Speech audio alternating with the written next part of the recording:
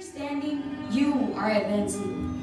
In Jesus' name, I prophesy that in your standing, you are advancing. The narrow places are moving you into wide open spaces. I declare over you a fresh illumination of Christ in you. The hope of glory, I release strength to your frame in the places of weariness, and I prophesy the breath and wind of the Lord to fill every part of you. In Jesus' name, I decree that every assignment of the enemy that has come to discourage and derail you is bound and rendered powerless by the blood of the Lamb. Thank you, Lord, that as we trust in you, you make us steadfast and courageous, able to crush the works of the enemy and place him under our feet. We praise you, Lord, for you are so good to us, faithful to lead and guide us into abounding places. We now stand in you and step boldly into places you are calling us into. Amen. And how you give, the Lord honors, and will give you good measure. Let us pray. Dear Heavenly Father, we thank you for your many blessings upon your people, and we thank you that as we give our offering to you, Lord, we are believing you for jobs and better jobs, raises and bonuses, benefits, oh Lord. Set us in commission, oh Father, favorable settlements upon your people. Hallelujah, Jesus. Favorable settlements upon your people, rebates and returns upon your people, oh Lord. Increase and income upon your people, oh Lord. Blessings and increase upon your cheerful givers. And we thank you, Lord, for your many blessings upon your people. They come in from different directions, and as they give, Lord, bless your people and bless their families, oh Lord, and bless their financials. In Jesus' name I pray. And all God's people say, Amen.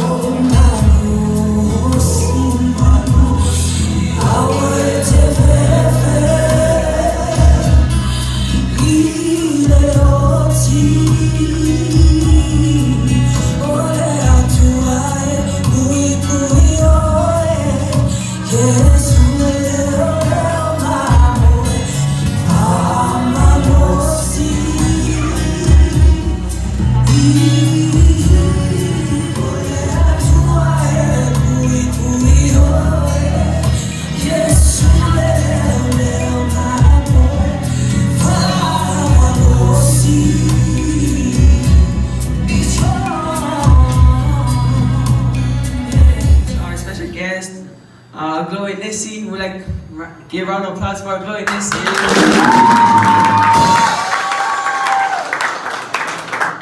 Are you willing to stand and wait for an answer to your prayer? For the theme tonight, it's based on Habakkuk 2 verse 1. You can turn your Bibles there if you have. And it says, I will climb up to my watchtower and stand at my guard post. There I will wait to see what the Lord says and how he will answer my complaint. So you see, before you start asking for answers, we all got questions. We all got questions asking God, Why am I broken? Why am I going through this? I thought you were the God that saves me. Hallelujah. I thought you were merciful. Yes. Why do I have a broken family? Why do I have a broken heart? Why am I being treated this way? You see, the same questions that we ask, Habakkuk asked the same thing. He's a perfect example for you youth. Yeah. For you youth. And you know what surprises me? This chapter is based on youth. You know, the thing is, adults don't know what you go through. Yeah. Your parents don't know what you go through. Yeah. They don't know the times where you're in bed crying. They don't know. Because you always tend to fake a smile. Because you think that your parents don't understand. In a way, they don't. But God does. God does.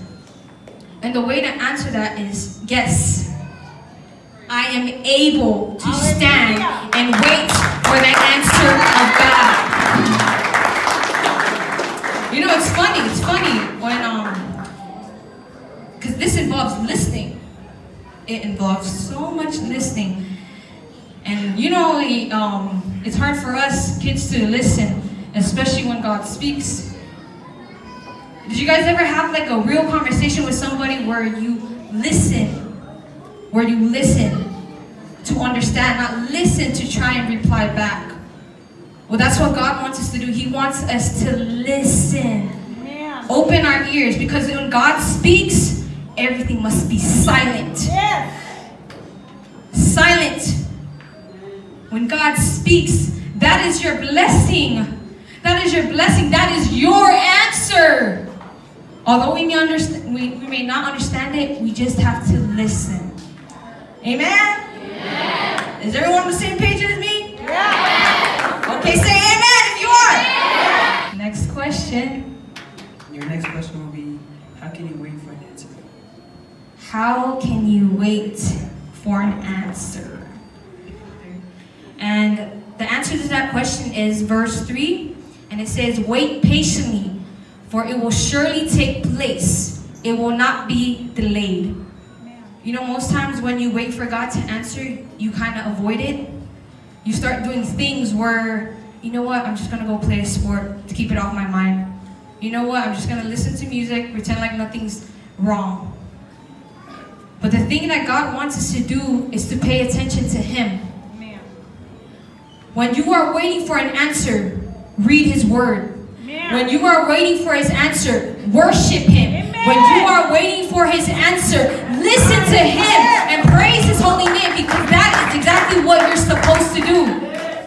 When you pretend and avoid things that hurt you, it's not going to get any better. It's going to make things worse. Yes. Face your problem by facing God and telling Him how you feel. That is your Father telling you everything that you're supposed to know about. Wait for an answer. How you wait, you pray. Yes. How you wait, you praise. Yes. How you wait, you just worship Him. Amen. We worship Him. Amen? Amen? Will you be disappointed if God's answer to you was not what you expected? Such a nice question. Tough question. Will I be disappointed?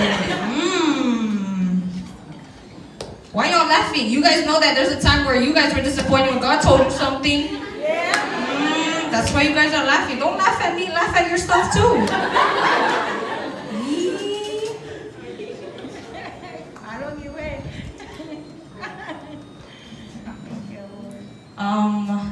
I would like to base that question on Habakkuk. There's this part where it said, where he was telling God and telling Him how he feels, where he was saying, I trembled inside when I heard this. My lips quivered with fear. My legs gave way beneath me, and I shook in terror. I will wait quietly for the coming day when disaster will strike the people who invade us. So this part, because Habakkuk was complaining to God about the Babylonians, how they were being treated bad, they were being treated unfairly, and he was telling God, he was complaining to God, I've been so faithful to you. Why am I going through things like this? And you know, there's a time in your life where you have your heart broken, and there's like this deep feeling where your chest just drops. pretty sure every youth has been there on that time where you never felt the lowest point in your life and you're just broken, you're just there. This is exactly what Habakkuk was feeling. He was feeling this exact way, but in that midst he was saying, yet I will rejoice in the Lord, I will be joyful in the God of my salvation. The sovereign Lord is my strength. He makes me as sure-footed as a deer, able to tread upon the heights. So my answer to this question is that, yes, there will be times where I'll be disappointed. There will be times, because I'm human. Yeah. I'm human. Yeah. I am human. And humans are very sinful. Yeah. Me and you. Don't forget you. Me and you. But anyways, you know, as I got closer with my relationship with God, He was teaching me how to trust. Hallelujah. There were these times where I would beg God, telling Him I wanted certain things. I'm not going to say it because my dad's sitting right there, but it kind of involved the boy. It's okay. Hey, don't look at me like that. I'm changed. You know it. Anyways, I remember on my knees I was begging to God, like, I really want this guy. He's so good. He's so fun. Hey, why are you guys laughing? One of you guys are like that too. That was before, not now, because I love the Holy Spirit. Listen to this, girl. Jesus is my boyfriend. Hey, not like that. But anyways, continuing with what I was saying. There will be times where we are disappointed. But there are times where we question God. There are times where we doubt Him. But I'm here to tell you tonight, don't doubt Him. Don't question Him.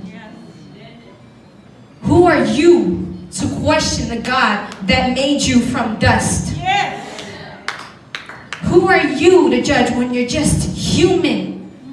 Who are you to question God and His ways? We proclaim that He's God, but then why do we doubt Him? Why exactly? Because we want things that He doesn't give us? You know that when God doesn't allow you to have things that you want, He is protecting you for your own good. And when push comes to shove and you disobey, He allows that to hurt you, so that way you can lean on Him. Praise the Lord. Lean on Him. Because at certain times when you go through rough times, God makes sure that you go through it. That way He will make you realize that you need Him all the time. Thank you, Jesus. That's why we go through things. That's why we go through disappointments. Because He wants you to lean on Him. And yes, we may all get disappointed. We may all get... Then you must trust your God. Trust your Father to push you into ways that you may never see before. Thank you, Lord. And that's my answer. But